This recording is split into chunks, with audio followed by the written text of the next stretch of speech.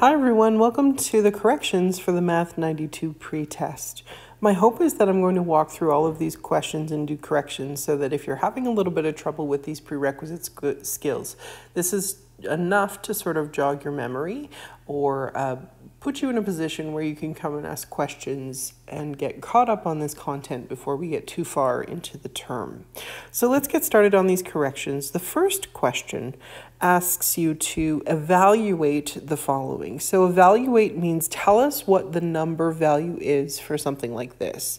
What we're asking you to do here is follow something we call the BEDMAS rules, and this is a set of ordered operations. So we've just going to jot down the acronym BEDMAS, and then I'm going to talk through what that actually means.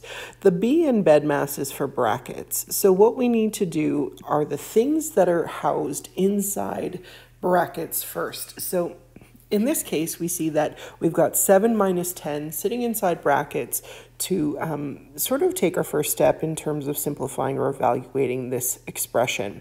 So when you're evaluating, if you don't deal with or sort of reevaluate a number, just rewrite it so you don't lose it. We're not touching that 2 yet, but we're working inside the brackets and we're taking 7 minus 10. So a positive 7 minus 10 puts us into the negatives. So we'd get a negative 3 inside those brackets now, but we still need to square it and we still need to evaluate the negative 1 to the power of 3 as well. So brackets are taken care of. We've taken care of what we could inside those brackets. The E in BEDMAS is for exponents. So what we want to do is tackle the parts of this expression that deal with exponents. So once again, I'm not going to touch that 2. We're going to leave that out front. But the square that we see on the negative 3 is attached to that bracket. So what that means is in our minds, we have to take negative 3 multiplied by negative 3 again. So negative 3 squared will give us a positive, and its value, 3 times 3, is going to be 9. So that first part of our expression becomes now 2 times 9. Plus, we need to evaluate negative 1 to the power of 3. Be a little bit careful here. This means negative 1 times negative 1 times negative 1 again. So 1 times 1 times 1 we know is 1, but if you have 3 negative signs, that's an odd number of negative signs, it's going to be negative 1 overall. So if we want to clean this up a little bit, we can sort of rewrite that last little piece and say that this is 2 times 9. If you have a positive and a negative side by side like this, I'm just going to combine those signs and say we're really just subtracting 1. From here, we have D and M in our BEDMAS rules, which stand for division and or multiplication. Now, these can be done in order that you see things from left to right. So I actually see that we're multiplying 2 by 9 first. There is no division in this case, but with division and multiplication, they're kind of the same rank. You do what you see in order from left to right. So 2 times 9 is going to be the piece we tackle next. 2 times 9 is going to give us 18. We still need to subtract 1, and that's the last piece of our BEDMAS rules. We have addition and we have subtraction. And once again, these are the same ranks. So we would do addition and subtraction in the order that you see things from left to right. So 18 take away 1 is 17 as our final answer. Part B involves the same kinds of rules. So we're going to start at the top and do anything we can inside those brackets. So I'm going to rewrite 98 divided by because I'm not touching that piece yet. Inside the brackets, though, we have addition, we have multiplication, and we have a 3 to the power of 2. So we actually have to work inside those brackets and evaluate that exponent piece first. So I'm going to rewrite 4 plus 5. We're not touching that yet, but we're multiplying that value by 3 squared, which is really 3 times 3. 3 times 3 is going to be 9. So I'm just going to do one tiny step at a time here. If we continue working inside those brackets, I see an addition problem, and then I see multiplication, 5 times 9. So BEDMAS rules say we have to actually do the multiplication before we add. So that's the piece I'm going to do next. We've got 98 divided by 4, and then we've got a positive 5 times 9. So we're going to add 5 times 9, or 45. in this case. We still haven't finished inside those brackets. We can combine the 4 plus the 45. So we're still working at those brackets, or cleaning up those brackets. 4 plus 45 rather is going to give us 49. Now we're ready to go ahead and divide. If I take 98 and I divide it by 49, the whole number answer that I get is just positive 2. The next question comes with a slightly different set of instructions. It says expand and collect like terms. So when we see the word expand, what that means is we really want you to get rid of all of the brackets. So in 2a, we have 3x minus 5 times x plus 3. We have a binomial times a binomial. And it's essentially what we need you to do is multiply all of these things together. We often use an acronym for this, and that acronym is FOIL. I'm going to show you what that means as we work through this problem. If you see two terms, so 3x minus 5 are two terms, multiplied by another set of two terms, or x plus 3, we can FOIL this out to remove those brackets. So the F in FOIL stands for first. What that means is I'm going to take the first term in each set of brackets and multiply. So in this case, that's 3x times x. So 3x times x is going to give us a 3x squared. Now O in FOIL stands for outside or outer. So we're going to multiply 3x times 3. So 3x times 3, I always multiply the coefficients first. 3 times 3 gives us 9, and we still have x's here. That variable doesn't disappear. So we've done the first and outer terms. I stands for inner, so this negative 5 needs to be multiplied by both of the terms in those second sets of brackets. So I, or inner terms, are going to be negative 5 times x, or negative 5x. And last, but certainly not least, we have negative 5 times positive 3. So a negative times a positive is going to give us a negative, and 5 times 3, of course, is 15. So we've gotten rid of all the brackets. Now we have to look at our expression and see if anything can be combined as a like term. Now 3x squared doesn't have any friends. It's a lonely term with nothing we can combine or add to it. But we notice that 9x minus 5x, those are like terms because they have the same variables. So we take 9 of those x's and we subtract 5 of those x's. So 9 minus 5 is going to be positive 4, but again, they're still x's. The last term we have here is minus 15, and that's the constant term. It can't be combined with anything else. So when we say expand, what we're asking you to do is get rid of the brackets and collect like terms.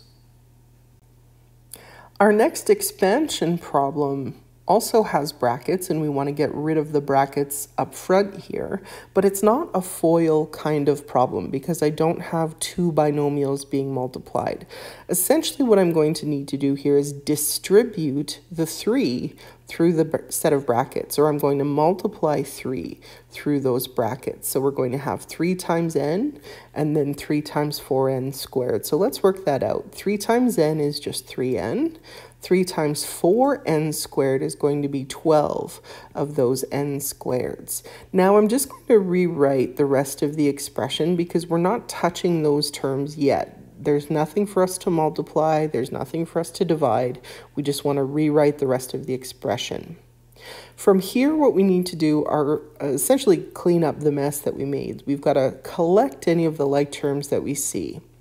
If you put things in descending order of power, which is the norm, we're going to say that 12n squared has a buddy, and that's positive 3n squared. So if I combine those as like terms, 12 plus 3 gives us a total of 15 of those n squareds. Now I can observe that there's actually n terms that are like as well. So if I have 3 n's and I take 10 away from that, 3 minus 10 is going to give us a negative 7, but again, those are still n's. The last term we have here is the constant term of minus 8, and it doesn't have anything to collect with or to join, so we'll just rewrite that as minus 8 as your last term. So what we've done is we've expanded because we've gotten rid of all of the brackets, and then we've collected like terms to clean up our mess a little bit and simplify this as much as possible. The next example we have here, question number 3, says simplify using positive exponents. Now, negative exponents are okay, but they're not considered simplified form for the work that we're doing in this course. So essentially, this question requires us to understand some of our exponent rules. If you see a negative exponent, essentially what you want to do is you want to pack it up and move it. If you move it to its alternate position, so if you have a negative exponent in the numerator, and I'm going to highlight the term here that's causing problems, b to the power of -2 is valid, but it's not in its best position. So what we want to do is we want to pack up anything with a negative exponent attached to it and move it across that division line to make it positive. So essentially that b to the power of -2 is going to shift down into the denominator and become b squared. Everything else is happy. Everything else has a positive exponent. So for now, I'm just going to rewrite those terms. We'll have 3a to the 6th. We'll have c to the power of 4. And we're dividing that by 9a. b to the 6th power, that's happy down there. B squared is going to join it because we're going to pack that up and move it across that division line. And c to the 9th power, rather, is still there. So from here, we have a little bit more cleanup to do.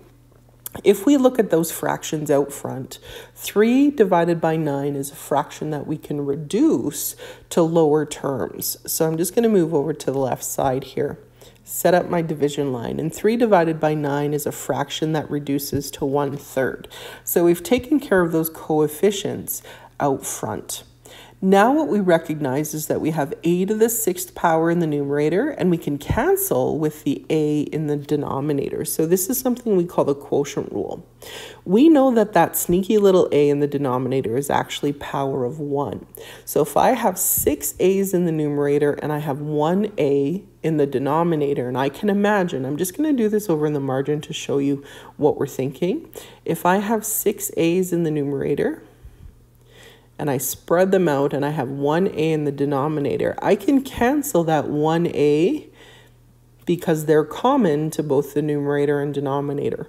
What that means is these are my leftovers, and if I counted them up, I would have a to the 5th left over. That's sitting up in the numerator position, so I'm going to say we have a to the 5th if we cancel that single a out. So that's all done. We've dealt with those a terms. If we take a look at the b's, the bases of b that are in the denominator, we have b to the 6th times b squared. And remember, when you multiply bases that are the same, you add those powers together. If I spread out b to the 6th or write 6 b's side by side, I'd have multiplying that, or I would be multiplying that by 2 b's side by side. If I counted them all up, we would have b to the power of 6 plus 2, or b to the power of 8. Now in this last little bit, we've got c to the 4th divided by c to the 9th power. Once again, we're going to find the difference between 4 and 9, but you have to be careful about where you put that base of c in your final answer. So I'm just going to erase the work that we did for those a variables, and we're going to do the same thing for the c's. So if I spread out those c to the 4th and write it as 4 c's side by side, do the same thing in the denominator, and write out all 9 of them. What we want to be doing now is canceling 4 of them because they're common to both the numerator and denominator. So I can cancel 4 c's here, I can cancel 4 c's here, and if I circle what we have left, that's c to the 5th power, but it's sitting in the denominator because that's where our power was heavier. If we cancel 4 out, we still have 5 remaining, but it's sitting in the denominator of our fraction. So we have c to the 5th sitting in the denominator. So this is actually our final answer. You can have that 1 sitting out front as a coefficient if you like, or if you really wanted to, you could rewrite this as just a to the 5th because the assumption is the coefficient is a 1, and then you'd have 3b to the power of 8, c to the power of 5. I can't combine any more of these bases together because they're all different, so these are versions of our final answer. Example number 4 comes with a different set of instructions. What we're asking you to do here is solve. When you see that word solve, it means we're trying to figure out what the variable is equal to. So in this case, because we're using y's, we want to know what y is equivalent to.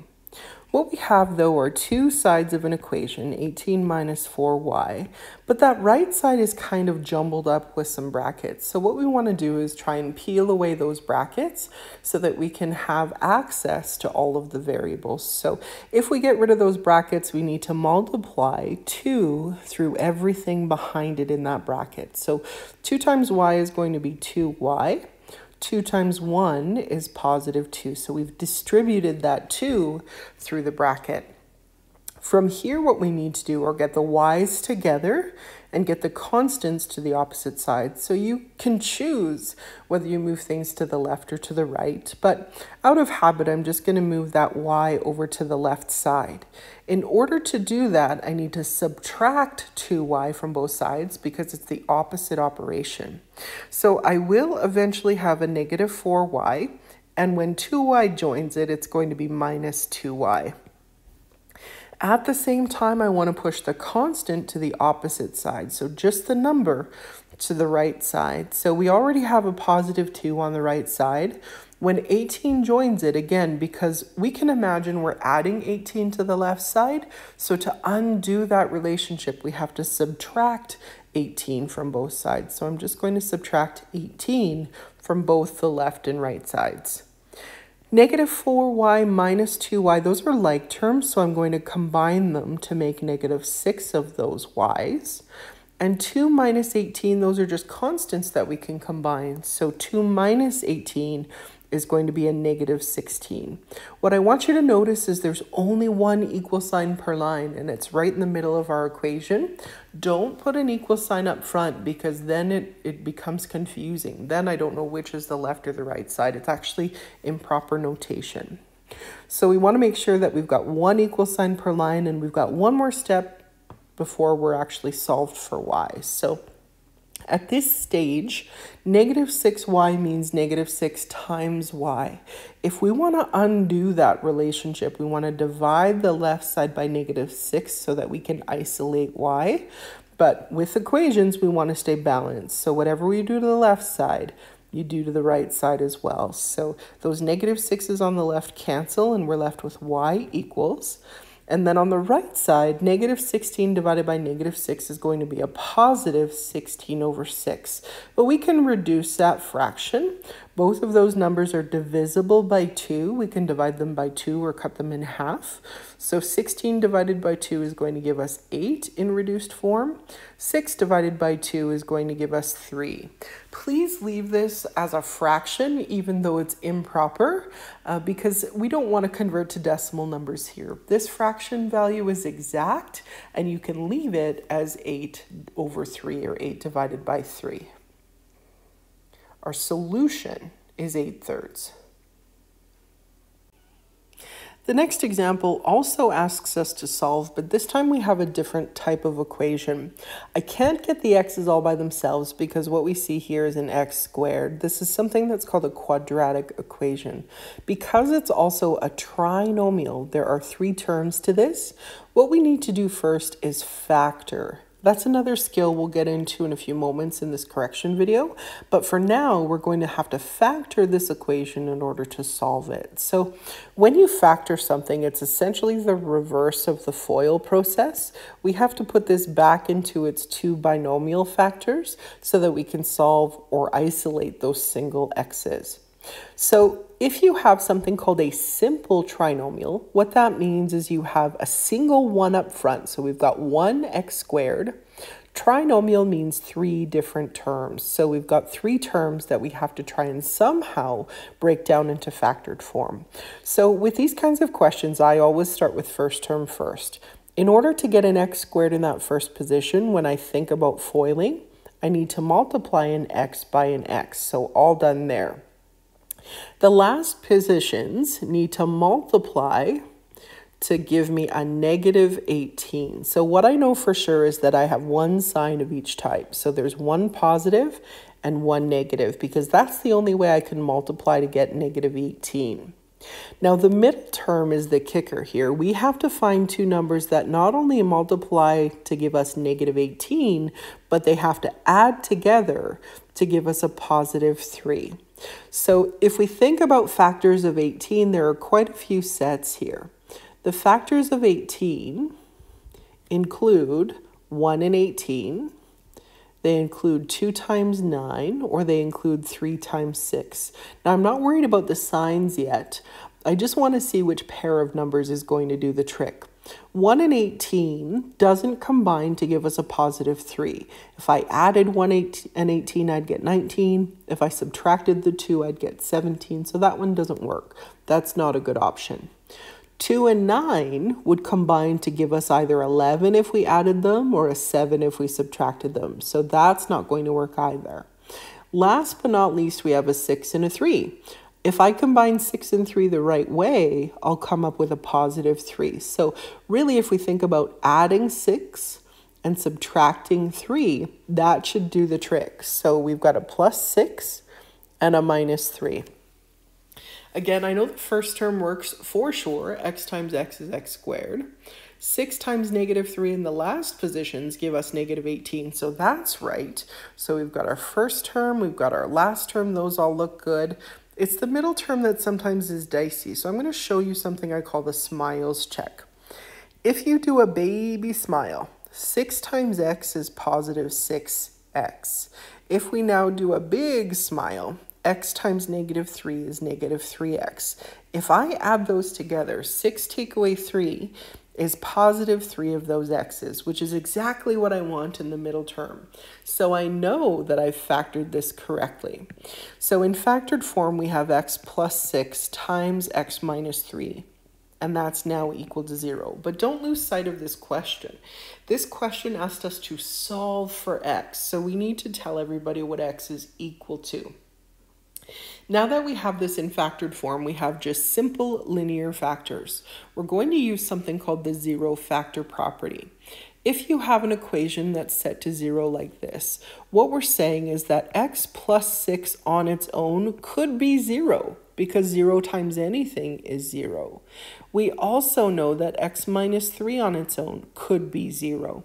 So we actually have two different solutions that are possible. So if I take this first little mini equation and I solve it for x, it means I want x by itself. I need to move that plus 6 over to the right side. The only way for me to do that is to subtract 6 from both sides. So 0 minus 6 is going to be a negative 6, and that's one of our solutions. Same thing for our second little mini equation. If I want x by itself, I need to take that negative 3 and move it over to the right. In order to do that, I need to add 3 to both sides. So 0 plus 3 is going to be positive 3. What that means is I have two solutions for this equation. Again, the instructions weren't just to factor, we had to solve. So once we're in factored form, we have to solve that resulting equation. In this case, our two solutions are negative 6 and positive 3.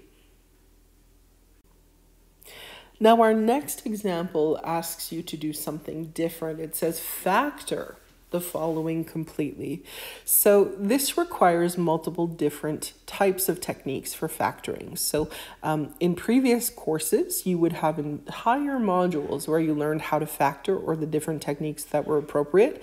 This is a review of a few of those methods. So the first thing I like to do is actually count my terms so I have my bearings a little bit. With 5a, I see that there are 2 terms. What I often look for are things that are common initially. So is there anything common between the number values or the coefficients up front? Is there anything common for the variables? And in this case, if we look closely at 3 and 21, we know that 3 is a common factor. We can divide both of these coefficients by 3. Aside from that, I also notice that n is a common factor because there's at least an n in each of those terms as variables. So when you're factoring, Your greatest common factor is going to sit out front if you're just taking out common factors. And then what I call your leftovers are going to sit inside those brackets. So in my mind now, because 3n is common, I want to divide that first term by 3n, and I want to divide that second term by 3n as well. When we do that, 3n squared divided by n, the 3's essentially divide themselves out or cancel. N squared divided by n leaves us with just 1n. If I were to multiply through and double check, 3n times n would give us that 3n squared back, so I know I'm on the right track. Second term now, positive 21 divided by 3 is a positive 7. N divided by n essentially divides itself out or cancels, and we're left with just plus 7 in that last position. Once again, factoring means we want to put this in brackets and show how we would multiply those things together to get our original expression back. So we've now left this in factored form. There is nothing further that we can do. There are no common factors for us to remove. Part B is another factoring problem. So we want to take a look at 49y squared minus 25.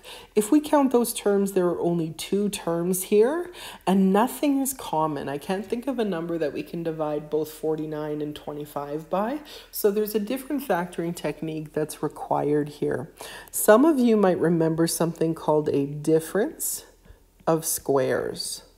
If you have a difference of squares, difference means minus, so there's a big fat minus sign in the middle. Squares mean your numeric values or your variables are perfect squares. 49 is a perfect square, y squared is a perfect square, and so is the number 25. So when you have a difference of squares, the way you factor, if you recall, is to have 2 binomials, but these are what we call conjugates. You'll have 1 plus in the middle, and you'll have 1 minus in the middle. So let's go back to first term first. 2 terms need to multiply to give us back that 49y squared. So the only way I can think of is 7y times another 7y. That'll give us 49y squared in that first position. To get 25, perfect factors of, 25 is a perfect square, so the numbers that we can think of here would be 5 times 5. So positive 5 times negative 5 would give us that negative 25 back. Now, some of you might be recalling the SMILES check we did a few minutes ago, and let me show you what happens with the SMILES check here. If I were to check my middle term, there is no middle term, but let's confirm that it actually disappears. Here's the baby smile. 5 times 7 would be positive 35 of those y's. But 7y times negative 5 would be negative 35 of those y's. If I tried to combine those, they actually cancel and give us no y's. That's why we end up with 2 terms when we expand what we call a set of conjugates. So 7y plus 5 and 7y minus 5 are conjugates. They're the exact same terms, but one of them is being added and the other is subtracted. So when we expand this, we can see that the middle term disappears each and every time. So the factored form for 49y squared minus 25 is just 7y plus 5 and 7y minus 5. We've factored that expression completely.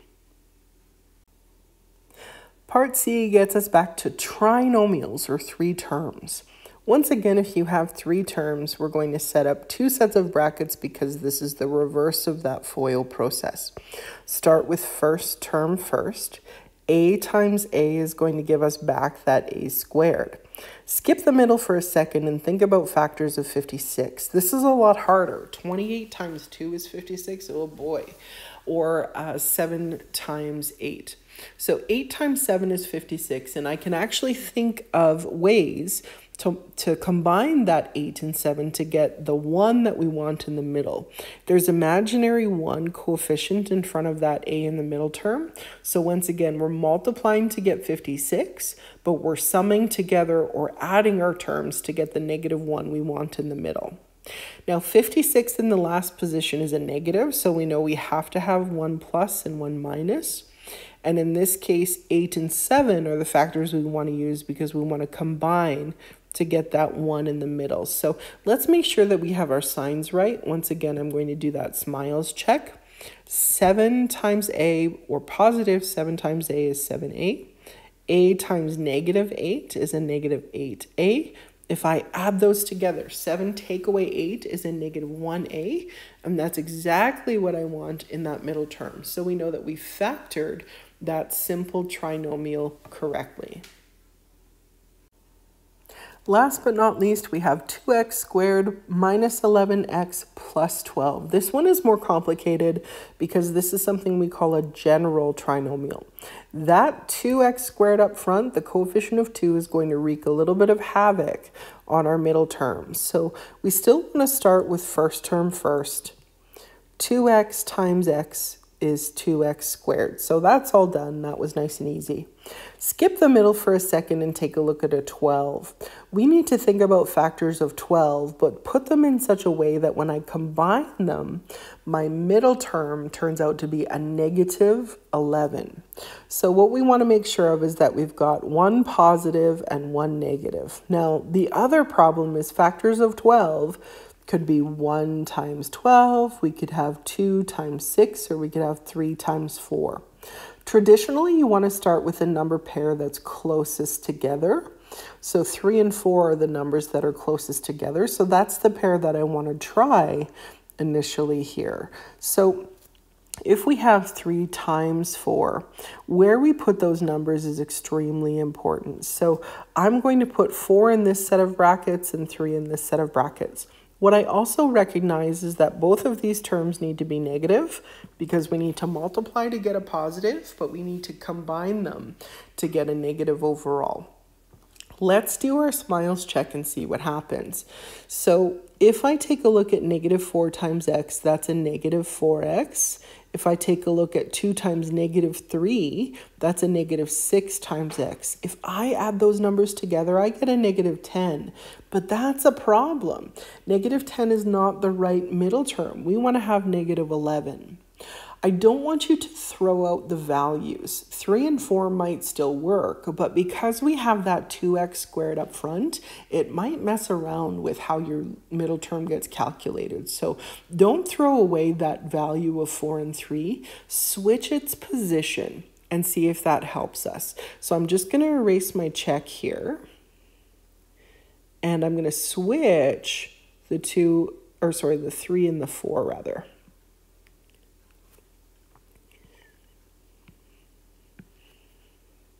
So we still have minus signs, but instead I'm going to put 4 on the outside and 3 on the inside. Now when we check your middle term, I'm still using 3 and 4, but I swap their positions. Negative 3 times x is negative 3x, and 2x times negative 4 is negative 8x. When I combine those values, negative 3 and negative 8, I get the negative 11 that I want. So we know that 3 and 4 were the right numbers. We just had to have them in the right set of brackets. So always do a little smiles check to check your middle term. But we've now landed on the correct factored form for 2x squared minus 11x plus 12. The next set of examples are all based on the graph or the picture that you see in front of you. So if we are given this graph, and it's the graph of something called a parabola, and we'll be talking about that in this course, the first thing I want you to be able to identify are the coordinates of what we call the x-intercepts. The x-intercepts are the locations where we cross the x-axis. So we know that the x-axis is always the horizontal one, and we know that the graph is crossing at 2 different locations. What you need to be careful of is how you write your answer here. So if I want a coordinate, it means I need a location. My first x-intercept, if we're going from left to right, is going to be at the location negative 6, 0, because when x is negative 6, your y value is 0 at that point. The other intercept is going to be 1, 0. So when x is 1, your y value is 0. So that would be the proper way to state your coordinate. Unfortunately, sometimes I'll get a coordinate stated like this, negative 6, 1, rather. That's incorrect because that location would be here. I'm drawing it on the graph for you, and that's not where my intercept is. So you cannot write it as -6, 1 because that's not the intercept of a graph. The proper way to write your coordinates would be -6, 0 and 1, 0. So far so good. Part B, on the other hand, is asking for the location of the y-intercept. So it's where the graph crosses the y-axis. I know that the y-axis is vertical, so if I can see and trace where that graph cuts through the y-axis, we know that that's happening right here on your grid. So that's crossing through when y is -2. But again, if we want a coordinate, we have to write this as a proper ordered pair, and x always goes first.